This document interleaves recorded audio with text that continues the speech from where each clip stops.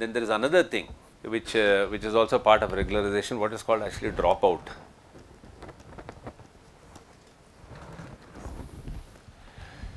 So this dropout, right, what this means is this, right. So suppose I have to start with, right, let me just draw a simple thing. So I have, let's say, 3 of these neurons, and then I have, let's say, 2 neurons, and let me just take a very simple case. Okay, and let's say I have a 3-dimensional input. Okay, then let me just look at this. So this goes. So what you will typically have are these, right. So we will have another weight going to this.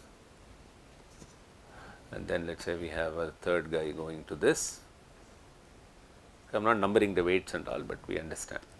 And then, right, this goes here, this goes here, this goes here, and similarly, right, this goes here, this goes here, this goes here, and then let's say out comes, right, something.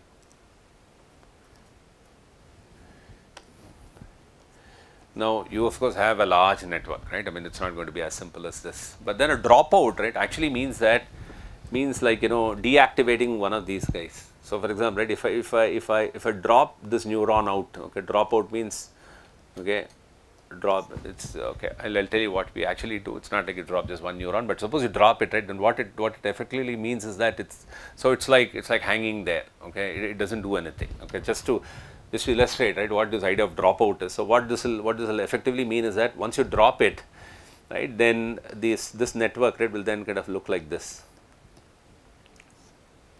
So you still have this, okay, but then what is it? So the other one, so okay, so we just have the purple guy going, and then you have these two, and what was it that I used? Okay, this color, right? So this goes. Oh, one minute. So you had this, and now what will happen is, right? So these guys will go here. And similarly, these two will go here, and out comes this, right. So dropout effectively means this. So this guy is left hanging there, okay, it does not receive anything, it does not send out anything, it just sits there, okay. And if you are doing backward, forward pass, backward pass and all, that will all exclude this kind of, say, neuron. So all the paths will go from elsewhere, but through this neuron, right, you won't find any path going through. So all forward and backward passes will leave this neuron out, okay. All forward and backward passes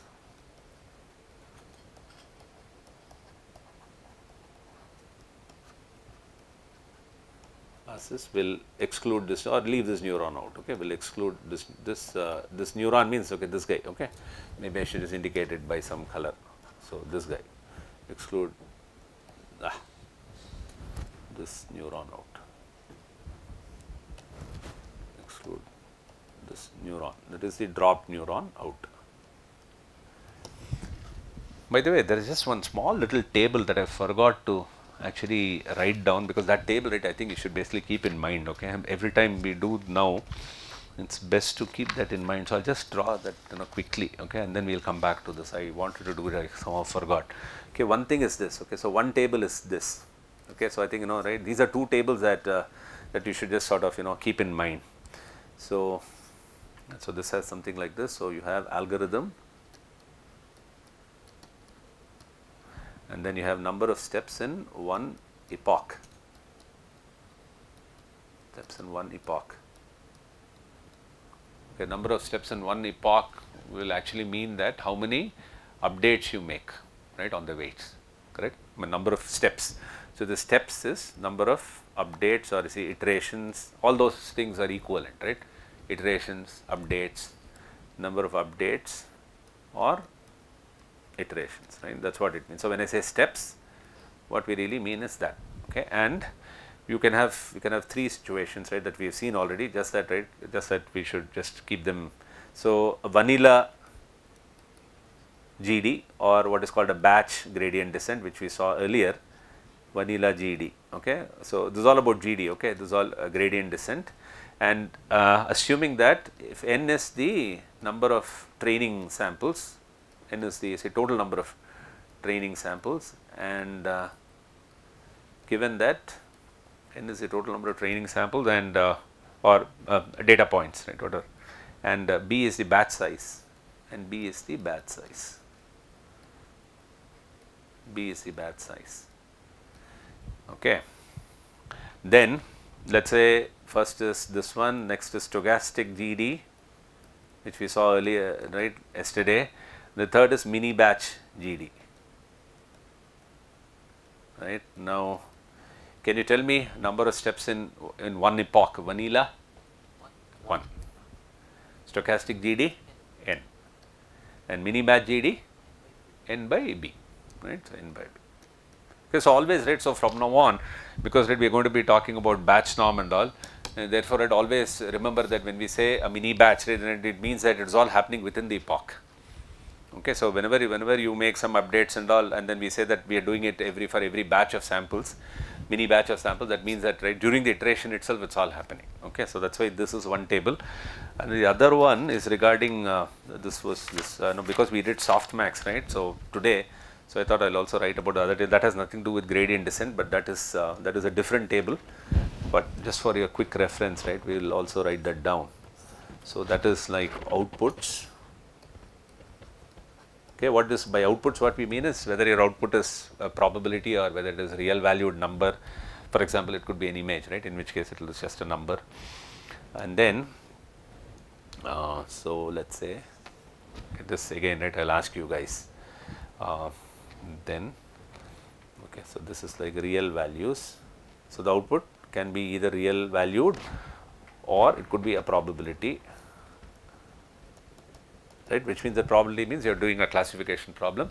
If you are doing real values, it means that you are doing a regression problem. Okay, and then we have let us say 2 more rows down there, and then here, right, let us just have 2 guys here. So one is I want to know what will be the output activation.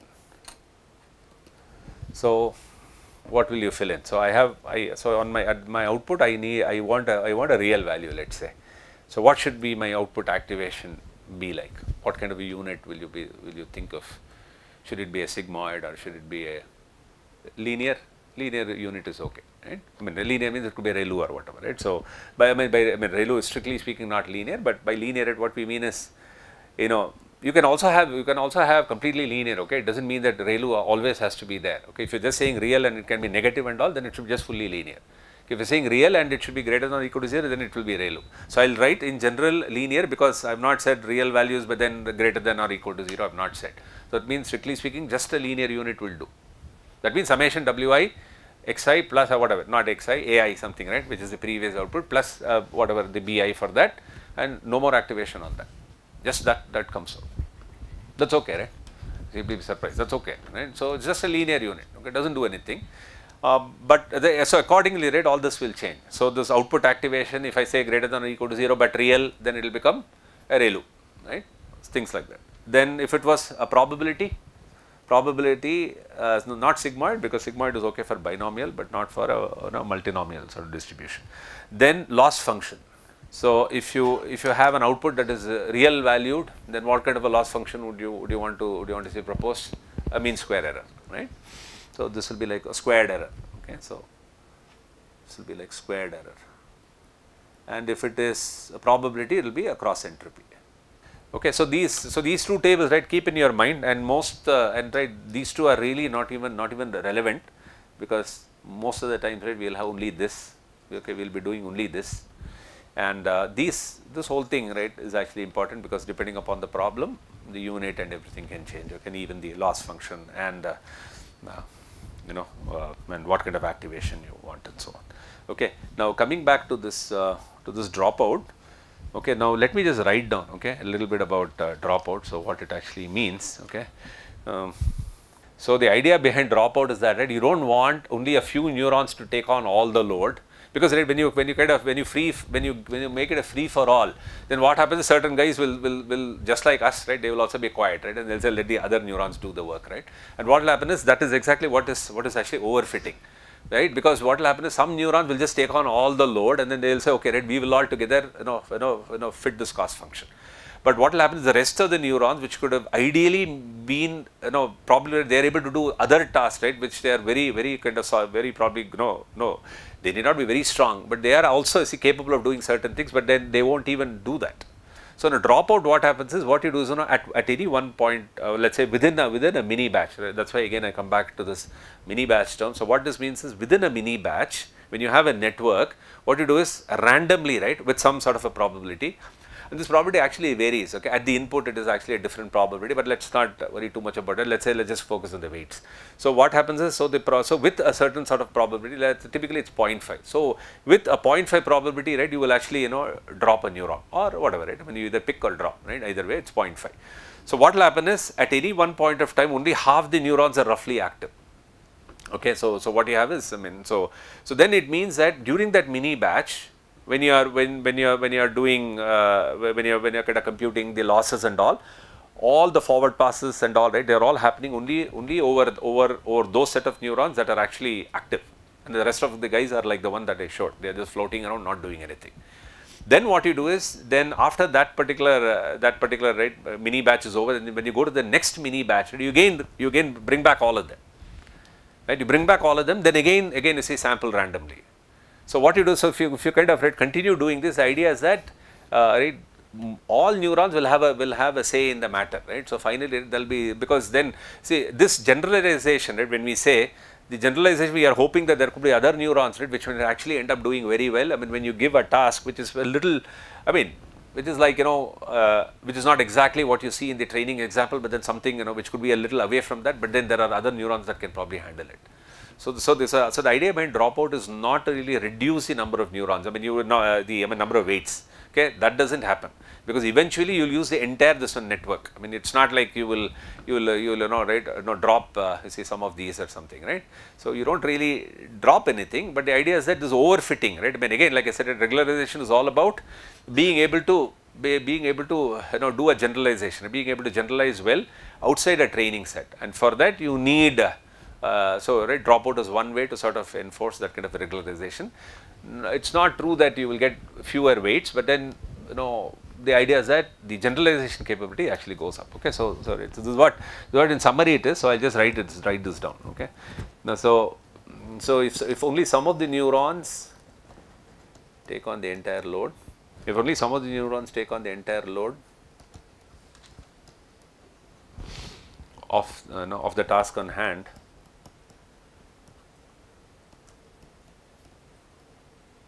and it can lead to overfitting.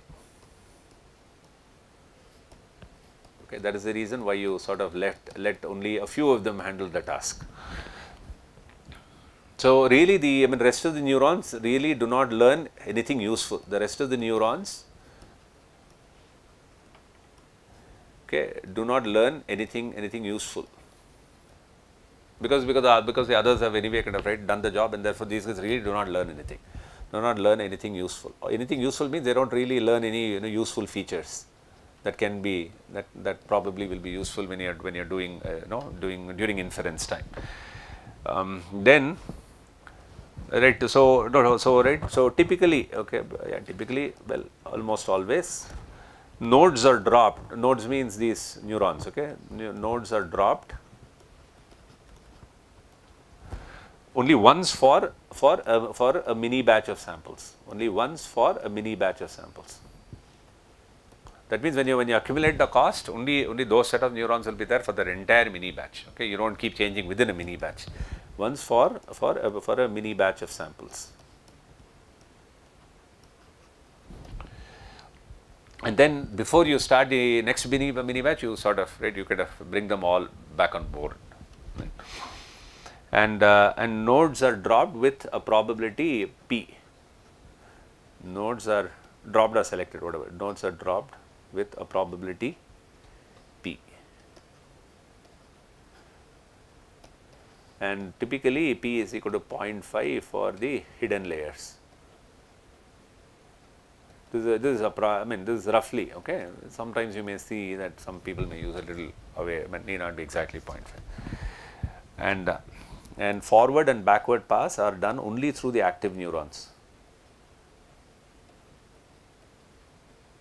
backward pass are done only through the active neurons.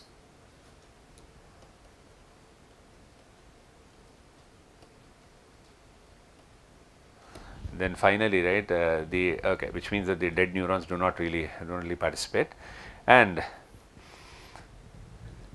at test time, okay, that means, right, during training this is all okay, but then at the time of inference, right, when you are using this network, all the neurons are active. All the neurons are active, but their weights are actually multiplied by, which means their activation value, right, but their weights are multiplied by p, multiplied by the same p, okay, that you had used for dropping. The idea being that since every neuron is likely to have been picked with a probability p, since every neuron is likely to have been picked with dropped, or sorry, okay, no, okay, right, we'll just stick to dropping, okay, because if p is some other thing, then it's not 0.5, then this can change. So we'll just keep it as dropped, okay. It's likely to have been dropped with probability p. Its activation should be reduced. Its activation should be reduced by p. Should be reduced by p. Okay. So in a sense, right, this is what is actually dropout, and many people actually use this pretty, right, effectively. Okay. So this is something that you will find, right, in many of the papers, right, people actually use this.